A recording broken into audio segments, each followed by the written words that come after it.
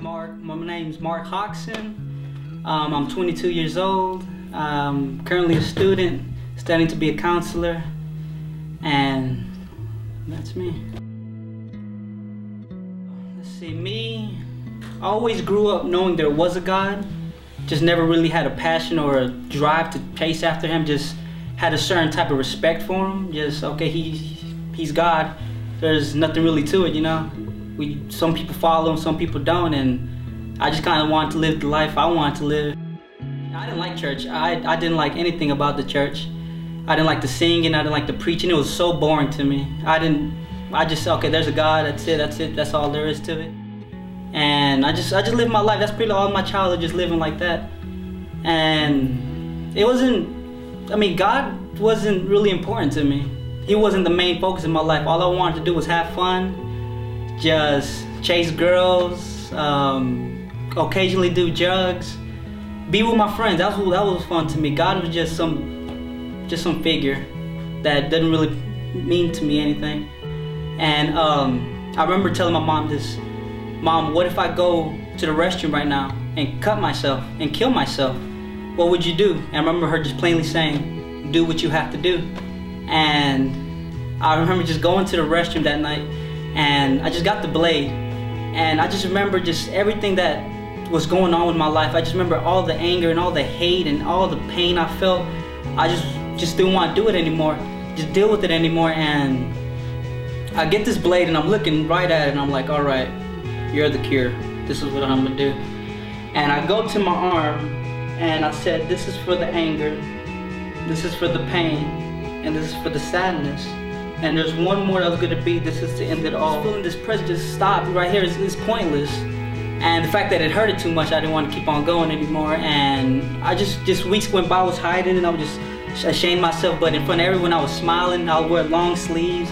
And I was just this cool guy, just wanted to have fun still. But deep down inside, I just still wanted more. I felt lost. A few years passed and then all of a sudden this bridge thing pops up. And I'm like, all right, let me try it out. I guess I'm gonna give it a go. I mean, what else is new? And I remember coming to the place, just the place itself. I wasn't even in the building. I was just pulling up to the outside, to the streets, and I was just looking at myself like, you know what? I'm gonna try it. I'm gonna give it a go. You know, I'm gonna try something new. And I opened my heart, and I remember coming to the place, and I opened my heart, and I'm like, all right, I'm gonna try this. And then I just felt this whole different, this holiness, this fulfillment that I've been longing for, this love, all the pain just went away in 1 second. It just went completely away. And everything that I've asked for since I was a child finally came to.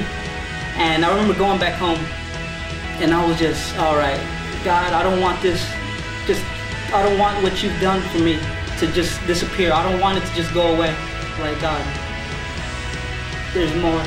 And then I get on my knees and I say, God, please, I don't want to live this life anymore. I don't want to live the same anymore. I'm tired. I just can't go on anymore. If you can just please come into my life. And I'm on my knees and I bow down. I'm just like this, just praying like this as much as I can. And then I just feel this beautiful, amazing hand touch me right here on my left shoulder. And I just go down and I just felt free. The bridge, what it is, it's more than just a building. It's more than just people. It's more than dramas. The bridge that's like coming home to me. You know, it's arms wide open, just welcoming back, and I'm never gonna let it go.